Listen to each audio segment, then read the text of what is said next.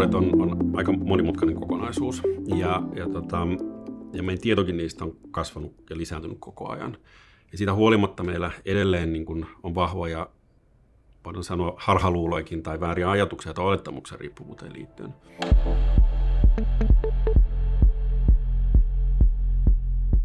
Varmaan yksi keskeisin, niin kun, johon törmää jatkuvasti vielä, on se, että riippuvuus on ihmisen oman tahdon varassa. Että kyllähän sä voit lopettaa milloin vaan, kunhan vaan päätät.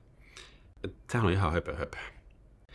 Koska siinä riippuvuudessa, kun mietitään, että se niin kun, muuttaa aivojen neurologiaa, ja se itse asiassa syntyy alueille, jotka on yhtä syvällä kuin meidän niin kun perustarpeet, hengittäminen, syöminen, lisääntyminen, niin ei sitä vaan omalla päätöksellä tehtäisi. Kun tämän päälle rakentuu paljon sit se stigma ja se leimaaminen. Ihmisiä kutsutaan heikoiksi, ja ne on alun perin jo vähän viallisia, kun ne tuli riippuvuus. Ja minä olen niin hyvä, että minulle ei tule, ja minä hallitsen tätä. Kyllä se elämä vie, ja se niin kuin tulee hiipien ja tavallaan niin kuin moninaisien seikkojen kautta.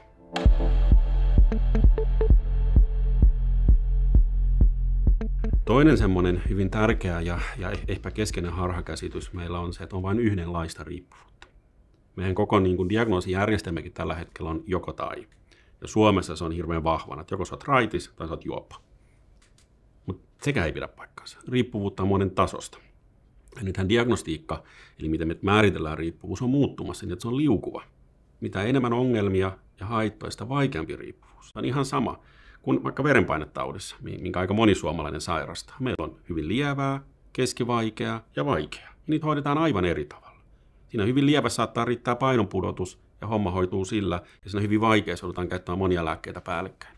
Ja samoin on riippuvuudessa. Että jos olet siellä ihan niin kuin vaikeimmassa, niin silloin täysraittius on ainoa vaihtoehto pidemmän päälle. Jos olet hyvin siellä lievässä, niin voi olla, että sellainen merkittävä juomisen vähentäminenkin saattaa riittää muuttamaan sitä suuntaa.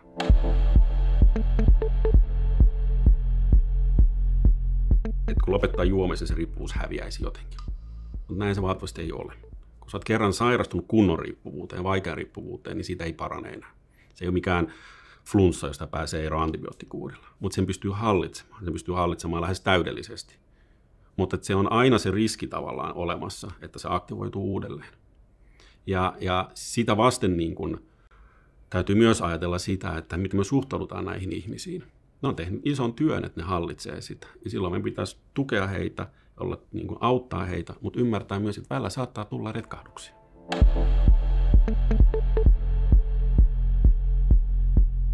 Semmoinen harhaluulo tai ajatus, johon aika usein on törmännyt uransa varrella, on se, että en minä voi olla juoppo, kun en juo väkeviä. Mun punaviini maksaa 30 € pullo.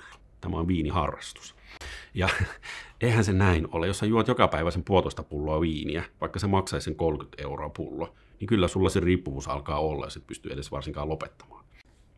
Sehän ratkaisee, että mitkä ne haitat on, ja pystyykö lopettamaan, miten se vaikuttaa muihin ja näin edespäin. Ei sillä niin kuin laadulla, mitä sä juot.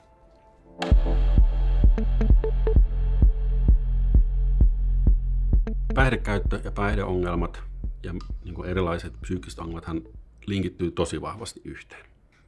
Ja me nähdään usein niin kuin ihmisellä niin kuin samanaikaisesti sekä päihdeongelma että psyykkinen ongelma, erityisesti mielialahäiriöitä. Ja on perusteltu sillä, että ei voi hoitaa psyykkistä niin kuin, ongelmaa niin kauan kuin ei ole raitistunut. Niin kuin kaikki tieto nykyään osoittaa, että pitää hoitaa rinnakkain ja samanaikaisesti. Koska toisaalta alkoholi ylläpitää mielialahäiriötä, ja toisaalta mielialahäiriö myös nostaa retkahdusriskejä ja alkoholin käyttöä. Vaan kyllä se ihminen pitää pystyä hoitamaan kokonaisuutena. Eihän me hoideta mitään muutakaan sillä osissa. Että me annetaan sulle kipsi sun jalkaan, kun sun verenpaino on hoidettu kuntoon. Niinkö? Ei ole mitään järkeä. Ja tämä on ihan sama asia. Ja tämä on tehnyt se, että meillä ihmiset jää hoitoon ulkopuolelle. Ja sen takia tämä on tärkeä aihe, että täytyy hoitaa samaan aikaan. Ja täytyy hoitaa yhdessä tarvittaessa. Tässä meillä on iso haaste meidän järjestelmässä nimittäin. Ja se pitäisi nyt saada kuntoon viimeistään. Että siirryttäisiin viimeinkin tällä vuosituhannelle Suomessakin.